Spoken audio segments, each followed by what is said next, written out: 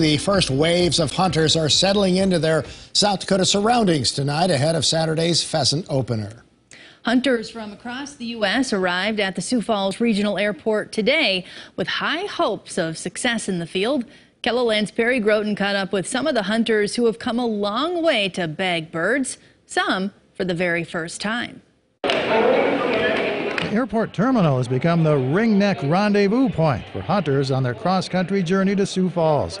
Andy Diodati is a snowbird in reverse, leaving the desert heat of Arizona for the wind and cold of South Dakota. Let's put it this way, I was in shorts and a sport shirt playing golf yesterday until the sun went down.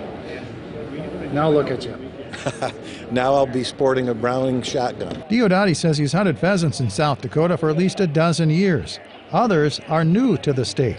Got a dear friend who convinced us to come out here, said it's unbelievable hunting, and we're going to give it a shot. No pun intended.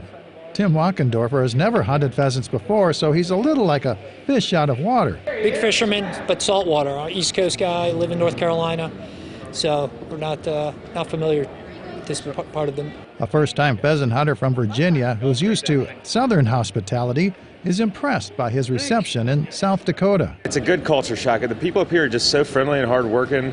These are, in my opinion, the people that built America. You know, see a large veteran community, and it's just everybody's just super friendly. The hunters acknowledge that their sport is getting more expensive, especially with the rising cost of ammo.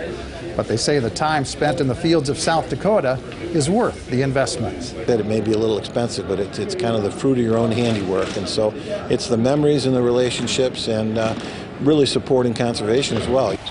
South Dakota's pheasant population is a powerful draw to hunters ready to take aim following their long flight here. To chase these beautiful birds, it's worth it.